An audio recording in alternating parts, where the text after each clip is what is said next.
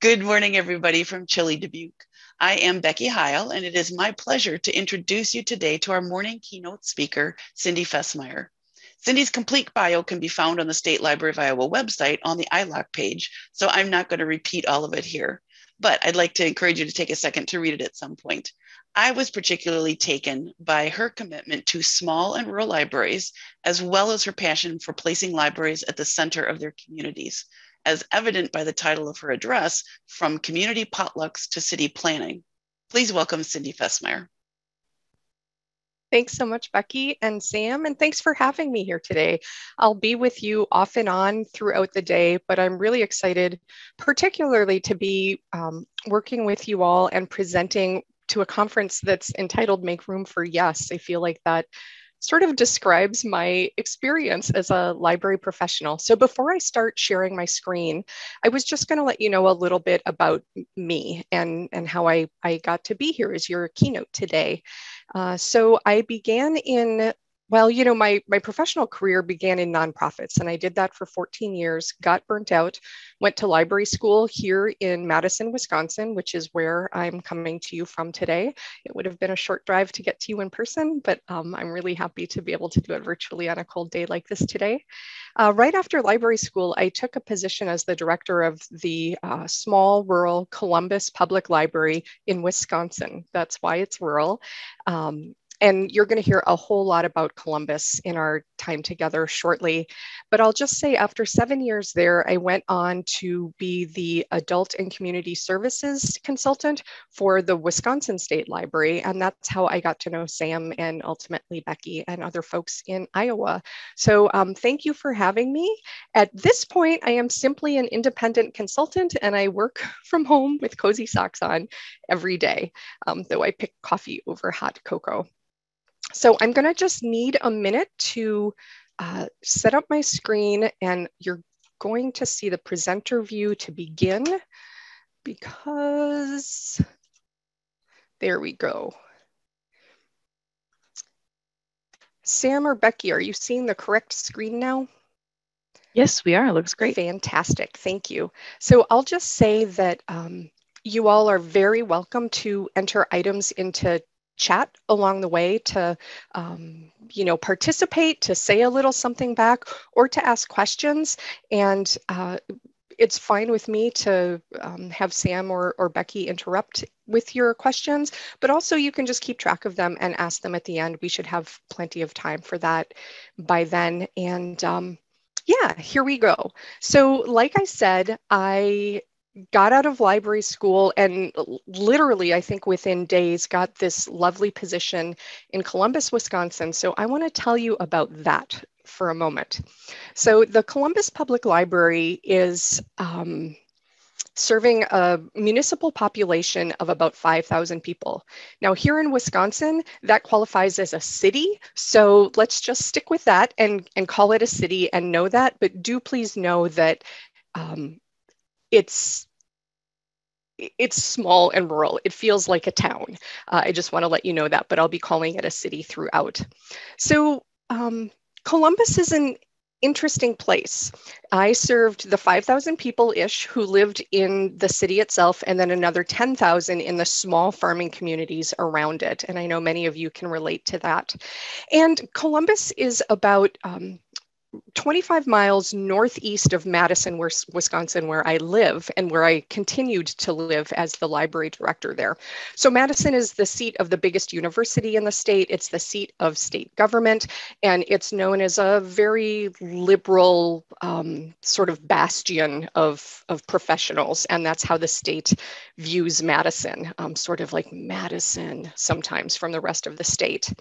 So I came in with my big city goggles on, kind of, and I realized that Columbus is a municipality just steeped in tradition. It's a heavily agricultural place, and the same last names are repeated. It's the same like 5 families who do much of the moving and shaking. So it's like deeply traditional and very proud of that. However, you heard me say it's just 25 miles northeast of Madison. Madison's getting increasingly expensive. So people are looking for places to be able to buy a bigger house with more land and a place that feels safe to them, that kind of thing. Columbus is definitely on the map and absolutely has transformed into a bedroom community at this point. There's still lots of farm fields in between the two, but many people end up commuting from Columbus down to Madison for their day job. I was doing the reverse commute. Consequently, though, the people who had sort of relocated from the Madison area up to Columbus had a certain standard that they expected in their library. And on this slide, you see the traditional library, the old view, the innovation bit there, that's the flagship Madison Public Library that's located downtown. And then right in the middle is that kind of modern day take at what the Columbus Public Library looked like. So then I step in. They hire me as a director after having had a director, the same director for like 25 years or something. So I was really, I don't know. I didn't know what I was stepping into. And those of you who've taken leadership positions in your libraries, you know what that feels like to follow somebody who sort of left big shoes for you to fill. So in addition to that, I was also new to the town, an outsider, particularly when people found out that I was never intending to move to Columbus. My husband's work was in Madison. My children were firmly ensconced in a good public school in Madison. I had no intention of uprooting them for the job. So I didn't start on the strongest possible foot in trying to fill those big shoes. Something that I knew I needed to do right away, though, was to get to know the community. And I wanted a way to like fast forward and get to do that quickly. Now, I'm not naturally an extrovert. I would have much rather sort of sat in my office and like Google the town. And believe me, I did plenty of that. But I also knew that I just needed to get out there and meet people. I had the happy background of having been a fundraiser for a lot of years, where I had to kind of get over that shyness and just get used to talking to people. So I leveraged that a little bit and was really lucky along the way to find an opportunity to apply for an ALA program called Libraries Transforming Communities, LTC. That's what's on the slide here. It was a grant opportunity for 10 libraries across the country to be able to receive a year's worth of training from the Harwood Institute. And it was funded by the Bill and Melinda Gates Foundation. And in addition to that training from Harwood, we ended up having a really tight cohort of learners. We got a little bit of grant money to spend on a project within our community. But what I really wanted to do was learn how to be sort of innovated and externally focused so that I could get to know the community better, more quickly. And that this program is how I intended to fast forward into that. So this is the team that I sent. Each of those 10 libraries sent 5 people. Now, in a small library, that's really hard to pull together because the entire staff was like 10 people for like about 5.5 FTE, which here in Wisconsin is considered a medium-sized library, but is certainly small by national standards.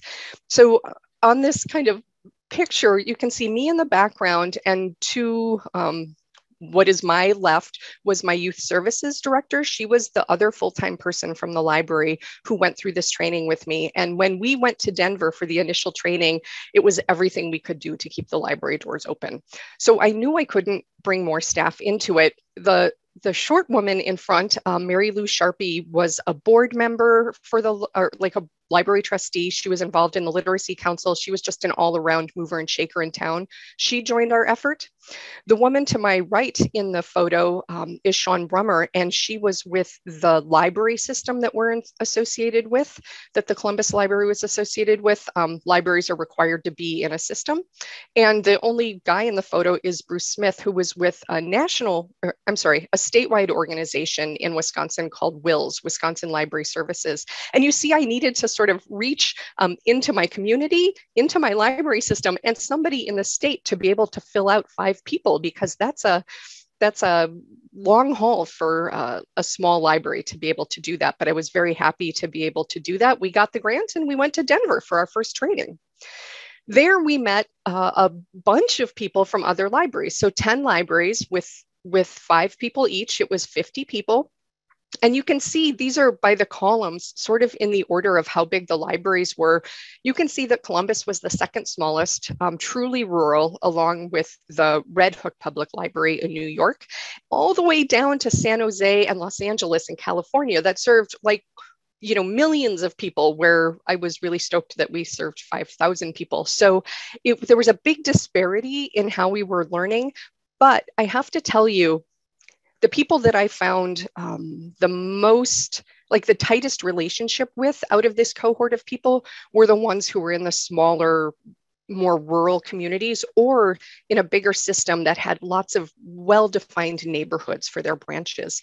And we were the ones who got the most pickup, really. We were the ones who could sort of have an idea and try a thing because there wasn't a whole lot of bureaucracy or hoop jumping that we had to do in order to try something out in our municipalities.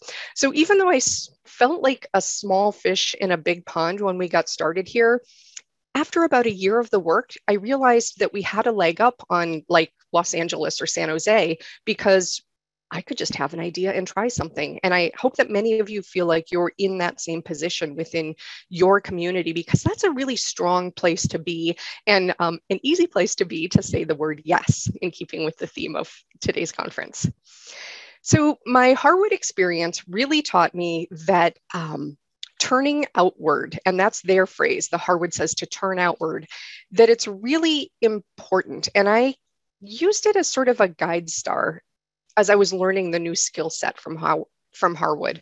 And what that means to them, it's the act of seeing and especially hearing the community that surrounds the library, and to be in tune with that so that together you can create change. They consider it a reorientation toward the public, like sort of away from the inside of your library and out. And for me, I took that very literally and actually changed the orientation of my desk within my office from looking at a wall to looking out a window. And that helped me, you know, see people walk by and cars go by and people go into the post office and really just remember that we were part of a whole community. And then ultimately, that change in mindset for me brought me down to being able to use that community sentiment to make choices about how the library took its position within the community. So turning outward was a sort of a incremental, little by little change of mindset, really, that the library held in relation to the community it served.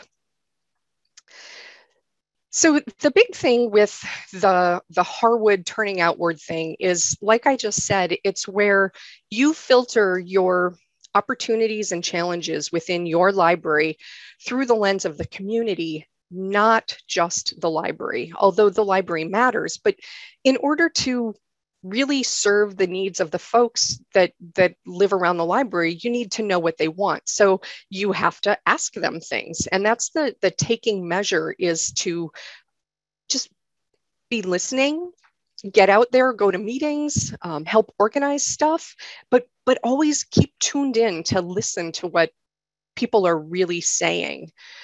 It also means that you need to sort of change the process that you use to make decisions about library programming or your focus for the coming year or strategic planning. For me, it also meant not being shy about being proactive when a community issue really burbled up to the top that the library could potentially take a hand in. And that's what the rest of this little talk is going to be about this morning. And so to my mind, what that meant is that I put the wants and needs and aspirations of the community before all else.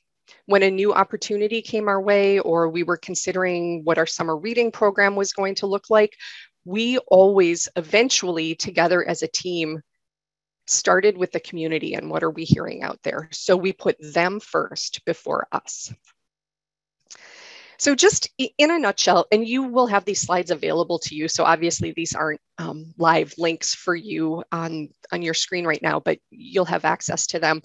Harwood has a whole bunch of different tools, and perhaps you've heard of the Harwood Institute, and theirs is just one brand or one toolbox of different ways to connect with your library, sort of like different recipes on how you might approach people.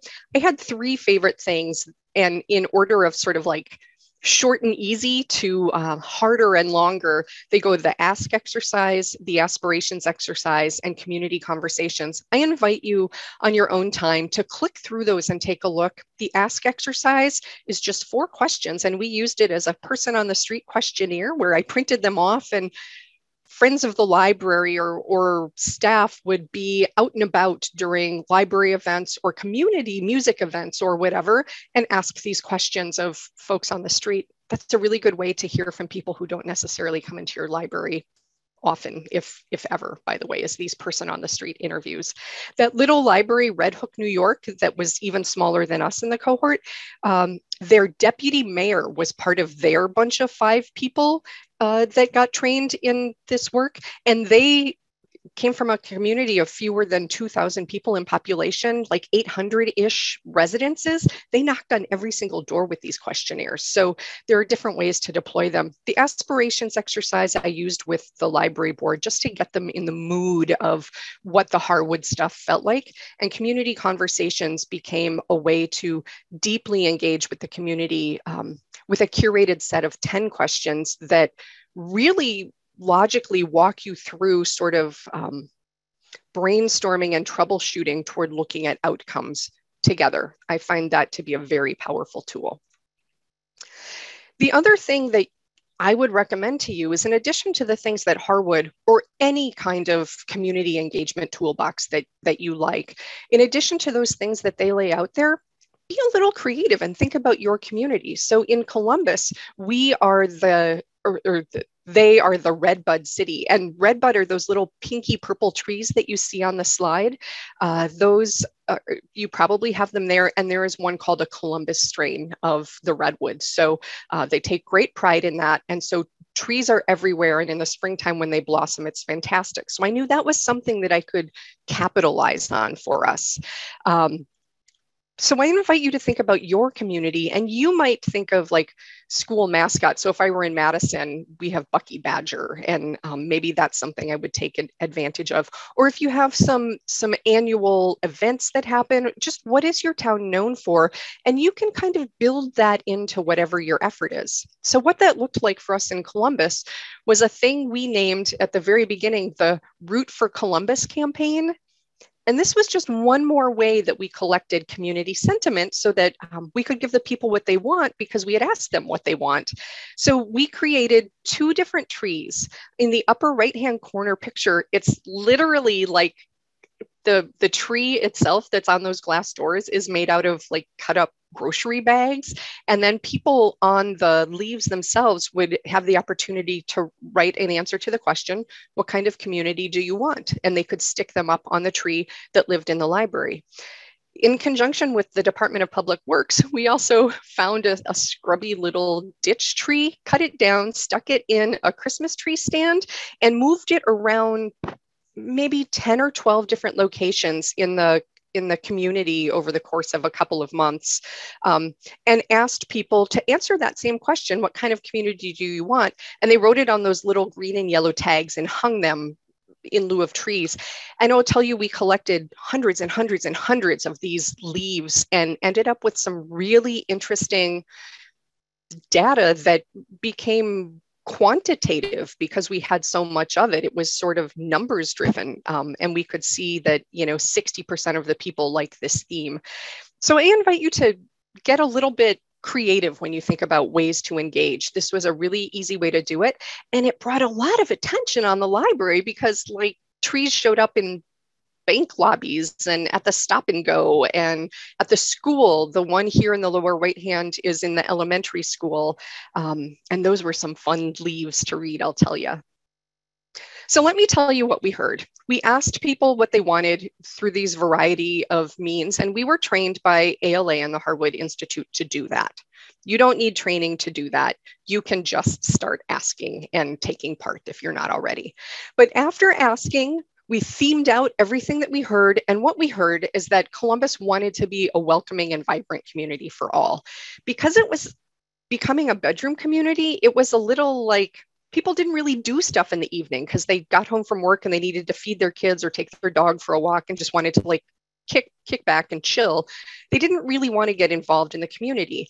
And Columbus wanted that. They wanted to welcome people into that. They wanted people to not just get involved at the one faith institution they attended, or the one restaurant that they usually eat at, or the one bar that they usually drink at. They wanted people to do different stuff besides that and to feel a little bit of pride.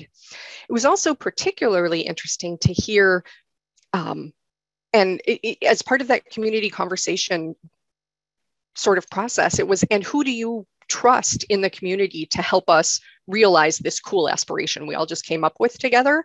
And almost all the time, it was dead silence. So it was notable that there was no like organization or individual who rose to the top as somebody trusted to move and shake and make some change. So in response to what we heard, we knew that we needed to raise up some community leaders. And we did just that. And we fumbled a little bit, but we did our best. We got started. The best thing to do to get yourself started is to just do the first thing and start walking down that road. And it doesn't have to be the strongest first step that you take. You just need to start. And that's how you get some inertia to get going. So for us, we just asked around and we got some folks to agree to have an initial meeting to talk about Columbus. And they became citizen leaders. There's a link on this slide that you can go back to later. That's a little bit of ALA created this little like video case story about us where you can hear from some of those leaders who got particularly involved with the Root for Columbus effort. So together, they brainstormed a way to make people feel that civic pride and to get involved and to sort of leave their homes and do stuff out in the community and with the community and for the community, was to have a thing that we called the Root for Columbus Action Potluck. So the tree was called the Root for Columbus tree. And then we were done with that. But people started latching on to the phrase Root for Columbus. So we kept it, but we called it action in all capital letters because we wanted people to know the time for sharing your opinions, for talking, that's over for this program. And now it's time to do something about it.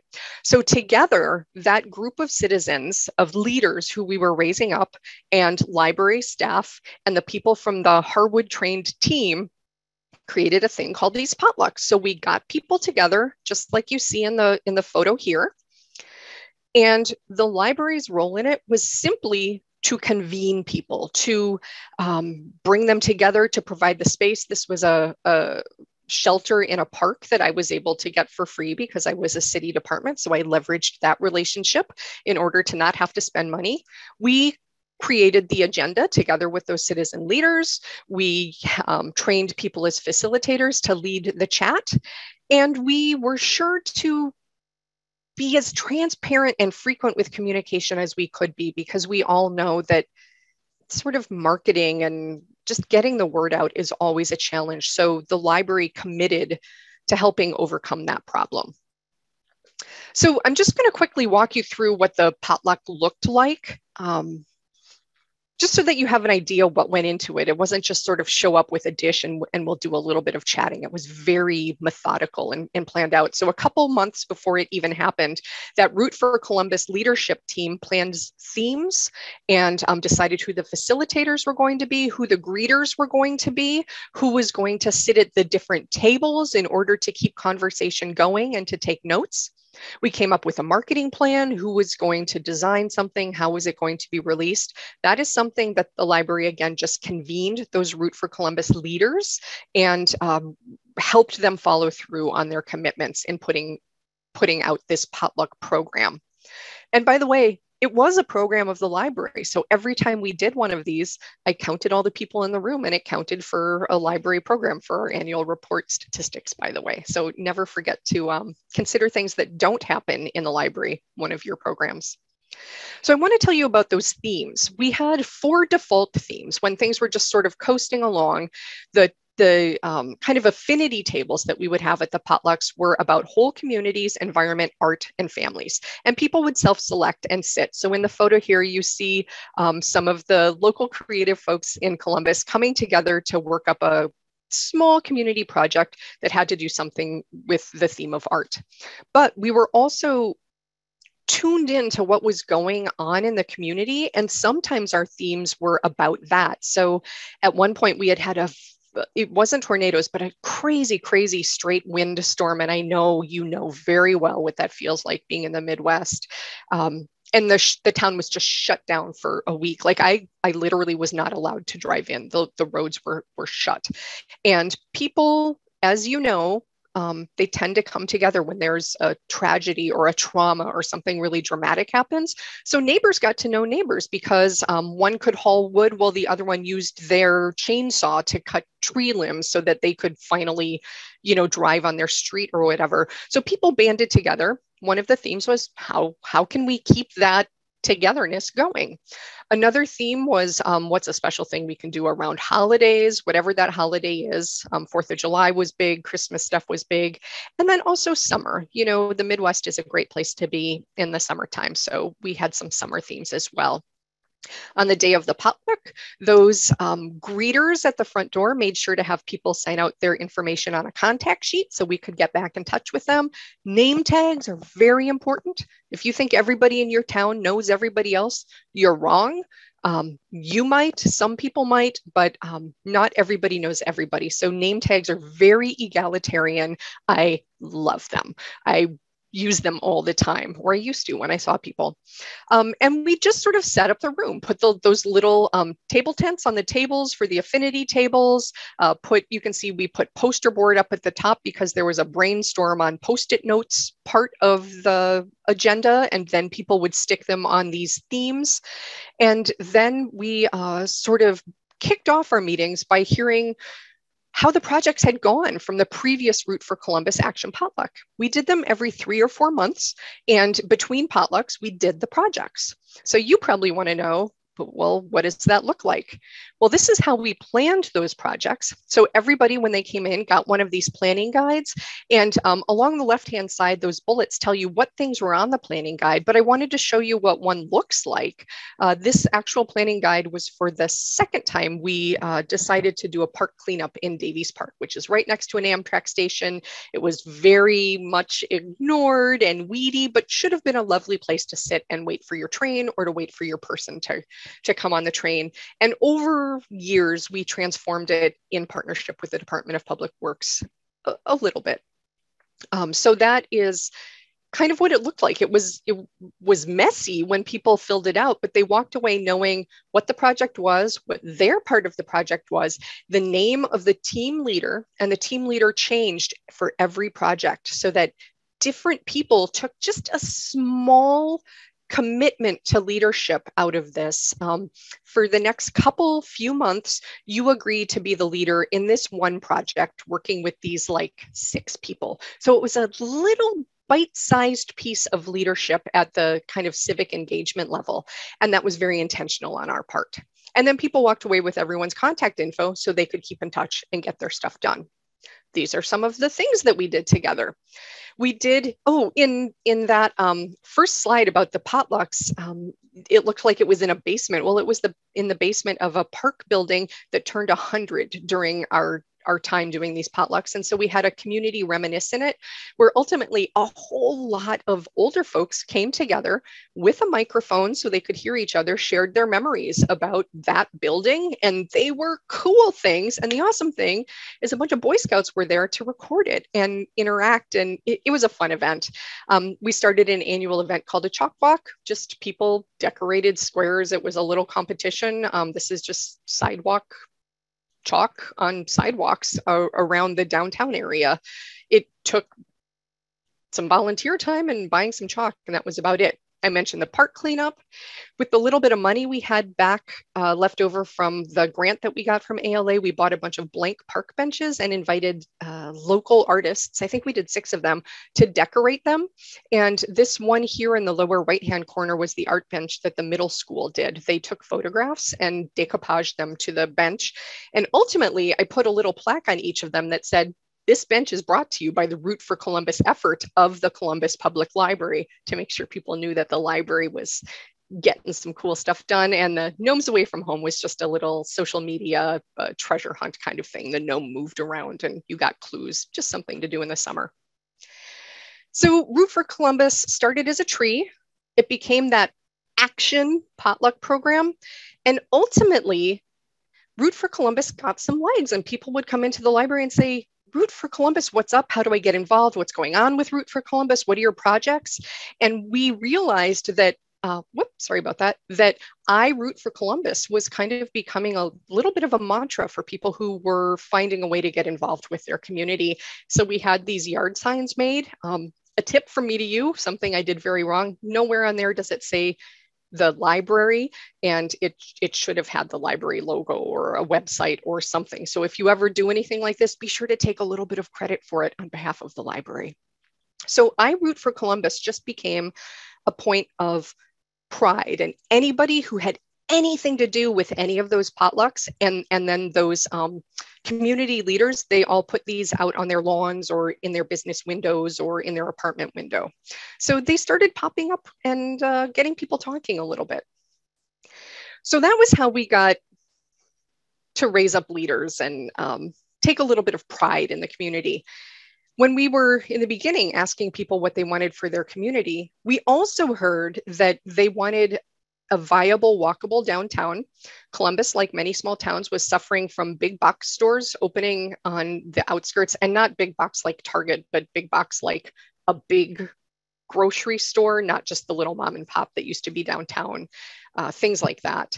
And there were 2 groups that cared about the downtown. One was the Chamber of Commerce, and one was a group called the Columbus Downtown Development Corporation, CDDC. But they, for like decades, sort of fought each other. And though they had the same goals in mind, they just couldn't work well together. And I'm sure it went way back to some personality difference, and like people just didn't let it go. So we knew that people wanted this viable, welcoming, cute downtown. But we also knew that the 2 main players who could help make that happen were not going to play well together. So kind of capitalizing on a very dramatic event that happened in town one summer, the main street that went through town, and in smaller towns, there's a main street. Well, the main street was closed for, like 7 or 8 months to just reconstruct it. It was county highway, and it was our turn to have it fixed. But most of the small businesses in town were on this street, including the library and City Hall. And we knew that summer was going to be really challenging, and wanted our businesses to stay in business and not, because of loss of revenue, end up closing. So what the library did was leverage that power to convene people, brought them together, and had them talk. And that included members from the CDDC and the Chamber of Commerce. We got them to communicate through a process that looked an awful lot like that planning document that we used for the Root for Columbus action potlucks. And we helped raise up leaders within the business community who would take charge of those small things, from maps and signage about where to park, to joint coupon weekends or whatever. It was a very DIY approach to keeping doors open of businesses. And the library simply brought people together and then agreed to be the one to sort of communicate to all parties that were involved. So it wasn't one group or the other taking the lead of those business groups. And we just supported their efforts to help themselves through that. As a byproduct of that, the business community got really used to working together. And so the Canadian Pacific train has a thing every holiday called the Holiday Train, and it comes through Columbus. It stops there. And it used to be like a few hundred people would go out and watch the train drive through. Well, eventually the train stopped, opened its doors, and then like a rock band plays some songs and Santa Claus comes out. And we got to be one of those ones that got to stop. And it like thousands of people started coming eventually. And we saw that there was an opportunity for the business community to keep that juice going and to band together and offer different events to happen that evening as a warm up to the holiday train coming through at like 10 or 11 o'clock at night. That was just their schedule in coming through municipalities. But a whole lot of different community partners came in on that. It wasn't just businesses and it wasn't just the library, but it was the Columbus Recreation, it was city tourism, lots of local businesses that weren't even associated with the Chamber of Commerce or the CDDC. Fire and police to help control crowds. The schools got involved, selling things as fundraisers, hot cocoa to keep people warm. Different civic clubs got involved. It became a really big thing, but it was possible because two groups that hadn't got along were getting along and figured that when they band together for good instead of not good, they could get some stuff done in town. I'm really stoked to see that you guys get the holiday train coming through too. It's really fun. It's a fun night. Cold, but fun. So on one more theme, what we heard also was that Columbus wanted ways to interact socially. They wanted more stuff for kids and teens to do, as you'll always hear over and over. But mostly they said that they needed like actual physical public spaces that didn't cost money to rent or use. They needed places to come together to like plan stuff, to work on something for their neighborhood or whatever it was, because they were starting to get used to working together, and finding space to do that was difficult. There just wasn't a lot of public space in this town. So the library took that to heart. All this work that we were doing using the Harwood method and talking to people in the community and getting involved, all of the information that we gathered through the leaves on the Root for Columbus trees and the ask exercise and the aspirations exercise and the community conversations, we took all of that to inform our new strategic plan, which ended up with 4 goals about communication, programming, and being a welcoming environment. And you can see how those flow very well from what I've been talking about.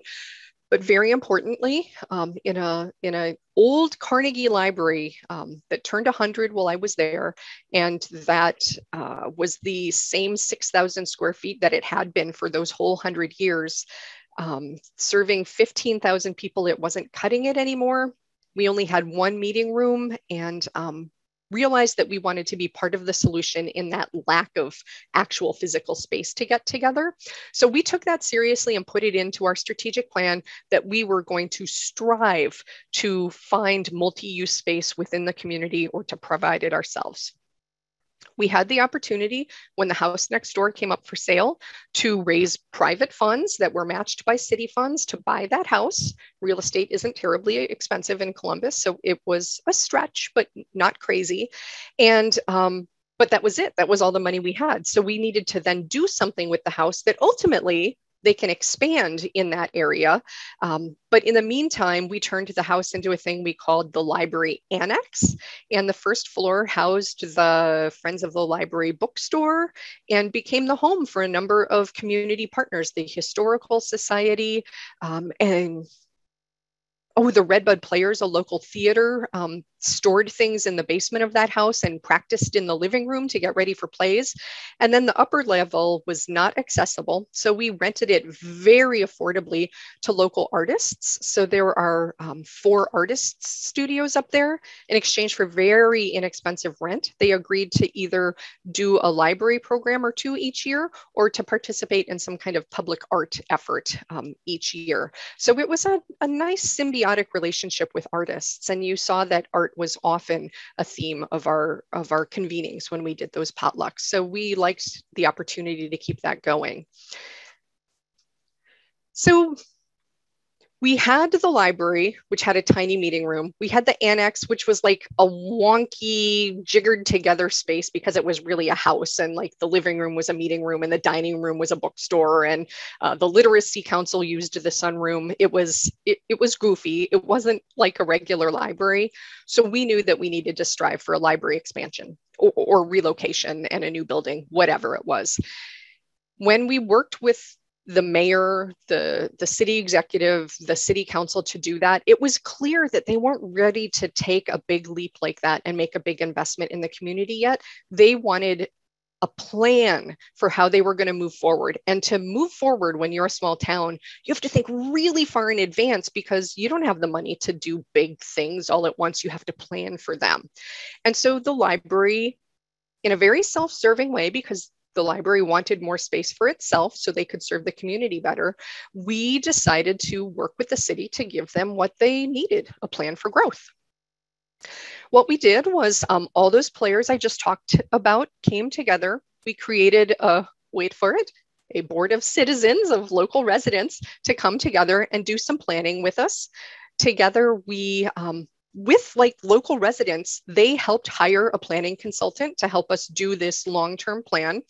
And we created that plan. Throughout 2018 and 2019, we got that done.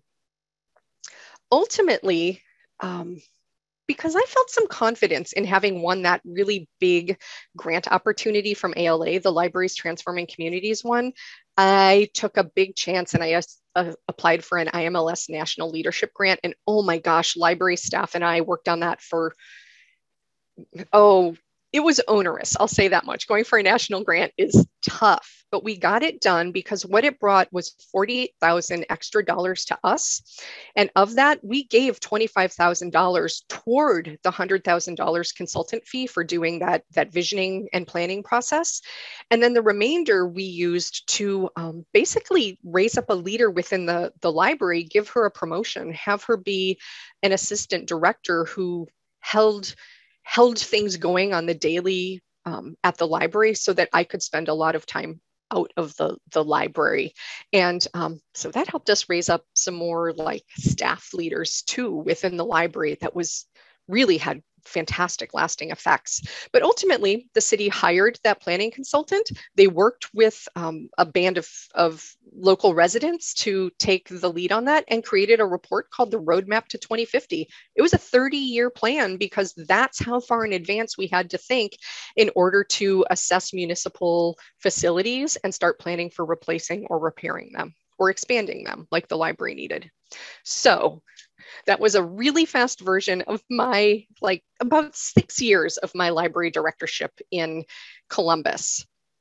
I just want to leave you with a few takeaways. So what I'm really saying is, although it may not be natural for you, get out of your library and start to learn what the community wants for itself. So you need to know what the community wants in order to be one of the people who helps give them that thing. So you need to ask questions and get zen with being someone who just asks a lot of questions, even if they seem stupid, and listen really closely and just kind of participate. As you're doing this, though, you have to be really patient because I know every single one of you know, though most people have community good at their heart, and that's what they really want, the process they choose to attain that community good isn't always the same for different people. So there are people who are kind of difficult, right? You just need to have patience and listen and I did a lot of that and get through it. And know too that planning change is hard for people. People lived in Columbus because they liked the small town kind of old-fashioned feel of it. So any kind of change was difficult for them. I had a little mantra for myself, and it was change is hard. And it helped me as a natural change maker. I like change. I like to see what's coming next. I'm always looking forward, not back. I had to repeat to myself in my head, change is hard, just so I'd slow my roll and go with the pace of the community. Otherwise, we'd lose them and I'd alienate them and they wouldn't care about the library anymore because we were trying to make too big of a change. So just go with the pace of the community, have patience, and then model positive behaviors. So when you're working with those difficult folks in a community conversation, just like patience with them and thank you so much for your contribution. Let's hear from somebody else. Just model that. And for the library staff that you work with and the other people in your municipality and the people who live there, just be smiley and be a cheerleader. And if that doesn't come natural to you, fake it for real. You got to fake it till you make it. So a key to me, and this is what one of the breakout sessions following this is going to be about specifically, you could see the many, many partners that we worked with throughout this transformational process in Columbus, Wisconsin. And so that doesn't come easily. Like any relationship, it doesn't just happen overnight. Even if you stepped in a position where you inherited some strong partners with the library, you still have to work at keeping those partnerships going. It is ultimately a very personal thing to have organizations be close partners because people within those organizations have to overlap and connect. So keep that in mind. It takes some work to keep those partnerships strong. And when the resources you need in partners aren't readily available to you, know that you can go to individual people who live in town and ask them to lead. It doesn't have to be like run for village council or anything big and scary and political. It can just be like, hey, would you just organize us for this couple months to clean up this park? Because I know you're a gardener and your expertise is exactly perfect. So ask people to participate in the change that you're trying to do within the community. And I think ultimately you do the community a real service when you raise up more leaders who are actively involved with the community they live in. And then really importantly is to also empower the rest of your staff. So whether you're a library director or not, people need to have the opportunity to play to their strengths within the library. Just like we rose up leaders within the community, we also rose up library leaders, and the staff dynamic changed a lot when people who were part-time library assistants were able to really take the lead on some efforts within the library or also within the community. It wasn't just I who attended Rotary meetings every week. That was part of my big thing, was to become a Rotarian. We switched. We had an organizational membership and we switched who got to go have that free lunch every week and represent the library. So let leaders be raised up within your organization too. And here's a negative one. I don't say the negatives a lot, but we know change is hard, right? Because of that, grow a thick skin and try your best to let things just wash over you. And if you can, in fact, embrace being a change agent, being someone who is a cheerleader for positive change that ultimately helps people attain what they want, just know that not everybody appreciates that. Some people move to that town because they wanted it to stay exactly like that, and you're messing with that dynamic, and so they hate you. Just know that can happen. It's hard, but make sure to counter that you have people in town or in your library or, I don't know, in the region of your state who are also change agents who are doing this hard work. And for me, it was a couple of women from that original ALA Libraries Transforming Communities Harwood cohort. A couple of them and I became like professional best friends. And we very often, like at least once a month, would have phone calls, because Zoom wasn't really a thing then, but we would have phone calls and just share our trials and tribulations and our triumphs together as well, and support each other and be each other's cheerleaders. I found that helped a lot to counter the negativity that I got sometimes out of the community itself, where I was trying to work that change. And then, in keeping with the theme of the conference, and really all I just was saying over these many, many minutes that I've been just talking at you, is just say yes. Find a way to say yes. And let that be your default. And you can't necessarily agree to do everything. So maybe sometimes it's yes and to do that thing you just said, might I introduce you to somebody else who can help you with that? And that's all it takes, is for you to make a call or send an email to say yes to that person, but ultimately sort of ditch them off to somebody else. But you said yes. And I think it's very important to lead your interactions with your community, with the other staff at your library, with people who work at the municipality, with people who live there, with yes. So they get used to that default from you.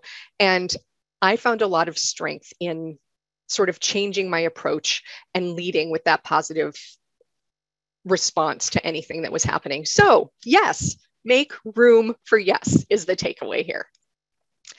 I can see that the chat has been going crazy and I haven't been monitoring it at all, Sam. So I'll leave it to you for questions. I don't even know what time we have for questions. But in the meantime, you'll get with the slides these 3 links to some of the ALA resources. They're all free. This photo was me and those 2 librarian besties that I mentioned and some other folks from the ALA program. We gave a program at PLA in 2016 and we packed the house. It was the first time any of us gave a program ever at a national conference, and it felt really good. So we took a selfie with the big crowd in the background. So we had some like professional national success as well. And I thought I'd end with that. And now let's read a silly meme and have some questions. Thank you, Cindy. One question that came through sort of at the end here, I'll go back and sort of summarize this for you. Stacy in Alta Vista got one of the LTC Transforming Community grants, and she has just started at the library. The former director got the grant and they did a program and they only had a few people attend. So she wondered if you have any advice on how do you make that more central so that you get more attendance at that. Well, first I want to say yes, and you got a few people to attend, and that's really terrific. So take some pride in that and take a moment to celebrate the fact that in these ridiculous times, you got people to still participate. So celebrate that. And those people who participated, they care. So you're now connected to some folks who care. In library land, we're so obsessed with the numbers of people who walk through our doors, check out our materials, attend our programs. If you can de-emphasize that a little bit, honestly, that is my advice to you.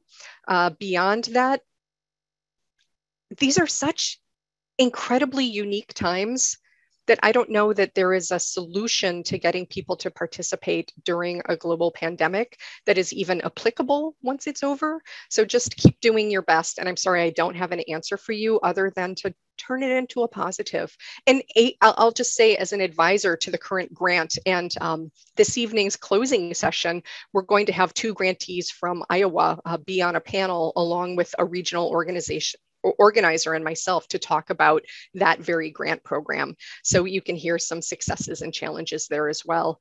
So yeah, again, no advice other than to celebrate what you do in these interesting times. Thank you. That was the one question that I saw come through. So if anybody had one that I missed, please go ahead and put it back in the chat and Cindy can talk about that. I'm showing about 9:58. We're wrapping up around 10:05. So we've got a little bit of time for those of you who have any questions or comments that you'd like to talk to Cindy.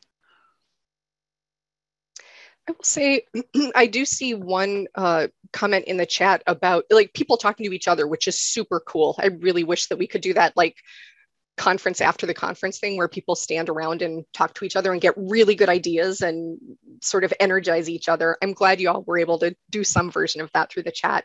So Marianne was talking to Stacy and talks about going beyond city borders in order to get people to participate and feel connected. And I'll say I found a lot of success with that. We served like 4 really small farming towns basically right around us in Columbus. And eventually I had the personal and professional confidence build to a point where I was not comfortable, but willing to go present at some of their annual village council meetings just to talk about what was going on in Columbus, which is the place where everybody who lived in their small town went to like get gas and groceries and, you know, whatever they needed. It was the town center for their small municipalities. And I've found the confidence through this process that I just talked to you about to sit in front of a village council I only saw once a year and answer their questions and hear their doubts and some negativity come back at me. But I shared beyond it. We talked to those small rural schools. We really strove to connect beyond the confines of just our community. And sometimes that might be where you really find your good connection. So that was good advice in the chat. Let's see. Okay, I'm not seeing anything else come up in chat. And Sam and Becky, I'll invite you to, I haven't been all the way through it. Oh, I just like the comment that came through her at the end. Library, bedroom community, still community oriented, sounds a lot like what you describe in Columbus, and looking to build the library up in that scenario. I think that's. Oh yeah, Laura, we could talk for hours probably. It's a challenge. It is a challenge, but fake confidence. Fake confidence. Get it done. Yes. That's what I had to do. Put your theater voice on, right, Becky? And that's right. Down. Yep. Okay. Right. Fake well, it till you make it. We can act confident, right? Even if we aren't. And then we're modeling it for those around us as well. And I'll say confident positivity kind of is the way to go.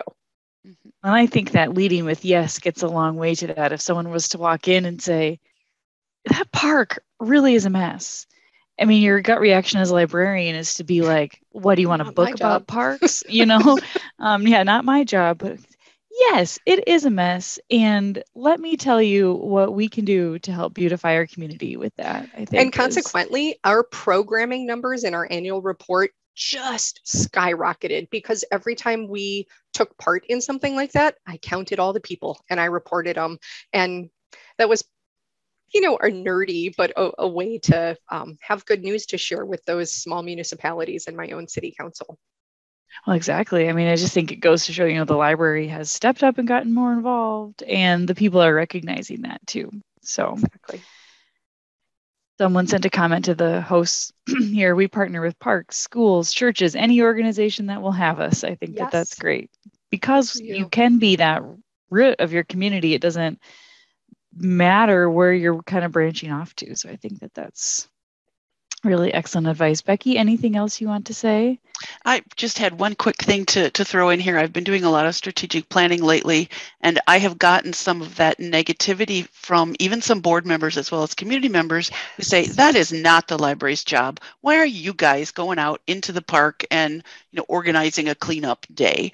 And so I think there were some really great ideas here and ways for a librarian to sort of come back with that. So I would encourage, I'm hoping that we have some trustees in the audience this morning. And so I would really encourage you guys to kind of think about this and what part you want to play in your community and make sure that that's part of your planning as you move forward. I think Cindy did a really great job of explaining all that to us. And then the other piece that I particularly like here as well is, you mentioned, Cindy, that your job was to get out into the community and be at these different organizations, but then that you were specifically able to raise up leaders on your own staff to make sure that the library itself was still visible and anchored. I've heard, anecdotal feedback like, well, yeah, it's great the director's out there doing this, but then the staff feels a little bit unmoored. And so that as you're doing this, you're not ignoring your own staff and their direction as well, and to specifically support. You can't assume you're going to be a director for life. Like for me, I stepped away and I started working for the state library and got to meet Sam. And that was a good change for me, but because staff felt empowered and were viewed as leaders themselves, the folks who, remained after I left, I would like to think that some of that impetus sort of kept them going into the future.